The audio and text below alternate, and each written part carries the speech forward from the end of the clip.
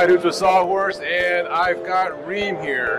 Now, you guys are using this on the 1920s makeover house, and we're using this because we're going to the passive house. It has to be all electric. We're getting rid of combustion, but you said not only do you have this, which is good for installing when you're designing the house and like putting it in the first place, but you guys have something new in 2023. So can you tell us a little about this version of the Proterra and why do we have a cord here? What is this doing?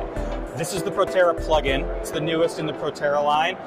It's designed for gas to electric conversions, especially in older homes where you may not have the space in your electrical panel to upgrade to a full Proterra. This way, you would just remove your old gas water heater, install this as normal, and all it requires is a 110 volt plug.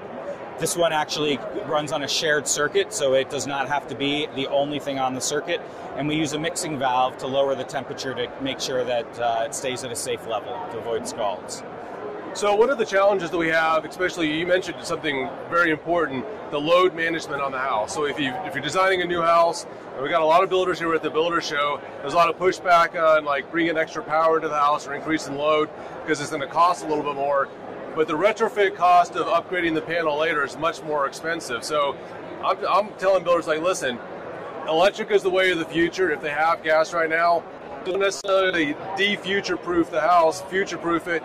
Give us a little more space on the panel so you can upgrade some of these appliances later. Because if they want to go gas now, I get it. You guys sell gas as well. Electric is better, but like how much space should people be leaving on the panel if they are going to future-proof the house for something like this? Well, for this one, I mean.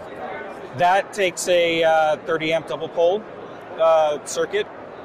If you don't have that space, or it would be a long run, this is a perfect replacement because this doesn't require any extra amperage. At most, running a standard outlet to the closet where it may be.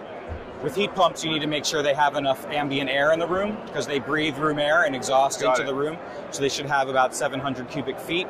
But you can achieve that through a louvered door or using the built-in ducting capability to bring in outside air or exhaust it outside the room.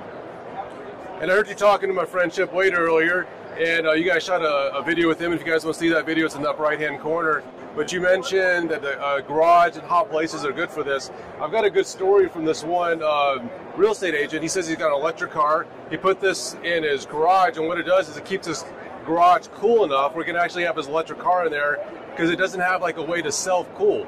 So his water heater is actually cooling off the electric car. I'm not sure if you've heard that before. I have heard the exact same anecdote from someone in Arizona where the garage is super hot and the exhaust from his Proterra keeps the garage at a low enough temperature that the battery cooling doesn't come on. It makes sense. I mean, we're installing one of these in my garage just to keep it cool during the summer. So, all right, anything else exciting about these that we need to know about? It's a best of IBS finalist. Ooh, congratulations. Now I know in the original Proterra you can control it with your phone as well. So if you've got that vacation setting, I'm in Vegas right now, I got a call from one of my tenants, he's saying that there's an issue, I had to call my plumber out there. Well, if it's a water heater issue, you can actually, isn't there like a way to tell if your water heater is leaking? Absolutely. Both Proterras, as well as a number of other products, use EcoNet, which is Rheem's proprietary app solution. You can control the temperature. You can receive alerts if there ever is anything wrong. You can also use the scheduling function, and you can switch modes in the Proterra. Oh, wow. So you can, in the main Proterra, you can switch to heat pump only mode or hybrid modes that balance the heat pump with electric backup for high usage times.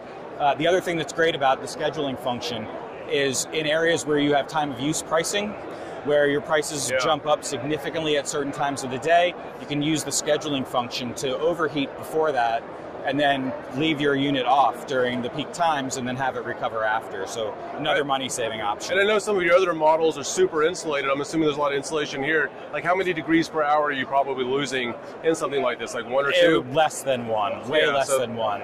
So you can heat it in off-peak and not have to worry about it? You can actually see on the other side, if you shoot it in a minute, you can see the density of the foam. It's about 2 inches thick, maybe awesome. more.